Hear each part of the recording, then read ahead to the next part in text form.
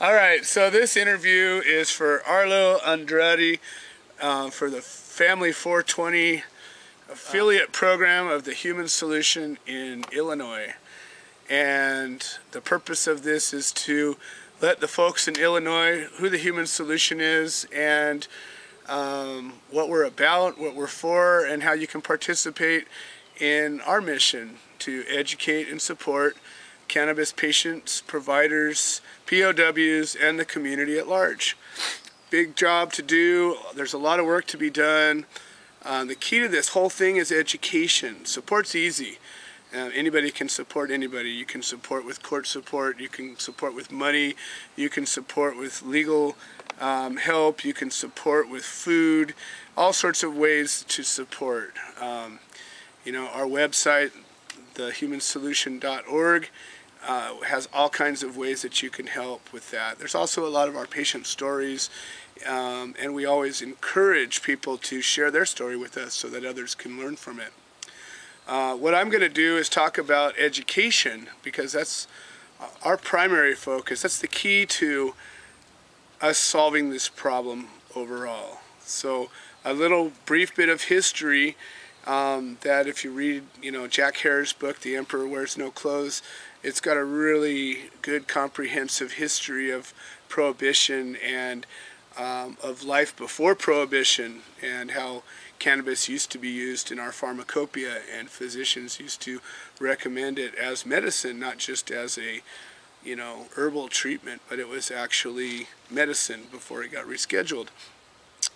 1937, we had some characters that came in that were paper and chemical pioneers, and they didn't like the fact that hemp was such a competitive product that could basically outperform their products, and so they set on a mission of propaganda and misinformation to sway public's perception against cannabis. And so they pulled out some racism because a lot of the immigrants from Mexico used cannabis, and they preyed upon racism with the blacks, and jazz music and reefer madness, and ultimately we had Harry Anslinger and all of these characters that came into play, and in a very short period of time enough of America was against cannabis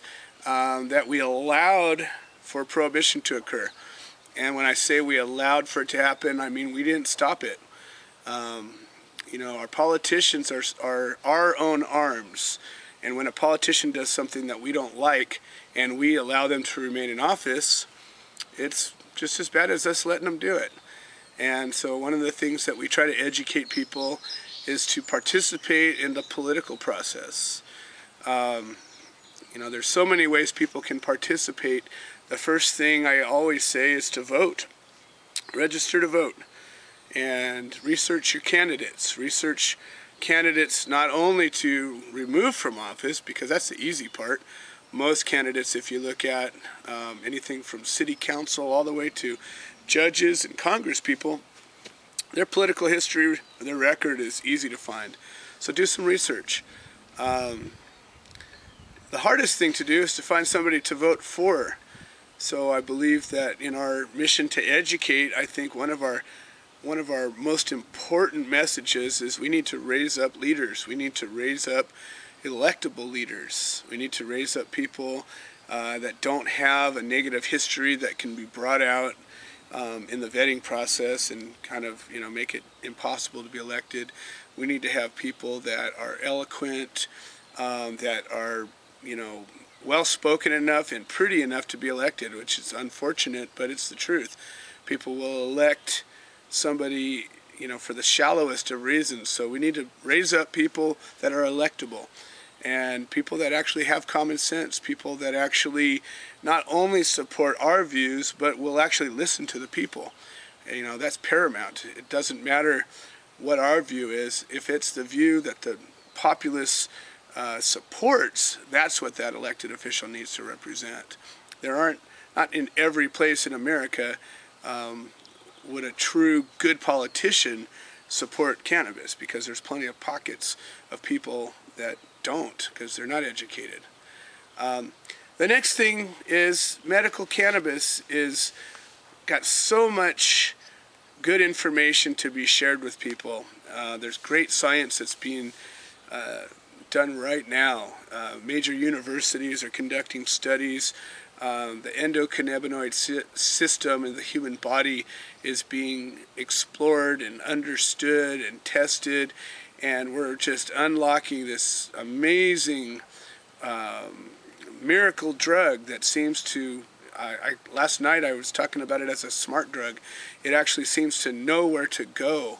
The body's system is set up in such a way that these receptors call out where it's needed, and so you can take a medicine into your body, whether it's vaporizing it or smoking it or ingesting it with an edible or a tincture. It doesn't matter how you take it in. It gets into your body, and your body will tell it where to go and to deliver its relief. There's very few even herbal treatments that are like that. So, you know, this is something that, as the science becomes more documented and we get more and more studies that come out, these are the things that we need to share with people. We don't have to assume that because somebody's ignorant that they're stupid. There's a lot of very smart, even brilliant people that don't understand cannabis. They don't know because they've not been shown it. And if you can communicate to them, this is something I learned from Patch Adams, and he said, we have to find the language to reach everybody so that they will see how important it is to fix these injustices in the world. And this is a true injustice, that there's this plant that's no different than any of these plants you see, except for it possesses within itself amazing chemical properties that can heal people that are sick in so many different ways. And if we can find the language to reach the people that oppose this plant to be used to help so many people, then we can solve this problem once and for all. And some people is straight facts, straight science. So we need to get that science. We need that data so we can show those people in particular. We need you know, the documented stories. We need the anecdotal evidence of the people coming forward. Thousands and thousands of people who previously to crushing illnesses were against cannabis. But then when their life changed to the point where a crushing illness that was going to kill them and presented them with the rest of their life of excruciating pain and suffering, opened their mind up just enough to say, well, maybe that will work. We get those stories from those people who were not recreational users, that people that never used it before until they were in their 60s, 70s, 80s, 90s, and then they tried it and found relief. Those stories need to reach out to the people that are against us. Most of our opponents, remember, most of our opponents are misinformed or not informed at all.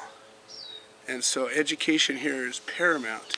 So this is a big part. I could go on and on forever, so I'm going to try to hit bullet points and talk about it a little bit. But education is a critical part of the human solution and what we do.